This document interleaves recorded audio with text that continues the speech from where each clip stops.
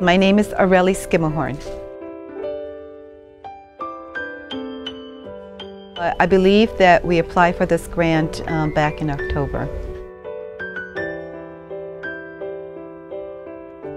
The grant actually funded 3 small children's libraries in ESL classrooms at Nottingham High School.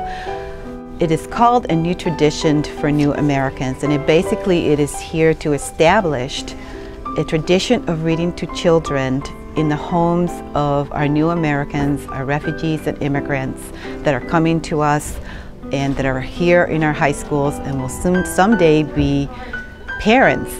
As we know, the reading to children is one of the most important indicators of success in reading, and this is one of the reasons that I thought it would be very helpful for us to introduce some of the literature so that our students would be familiar with good literature in English that they could read to their children.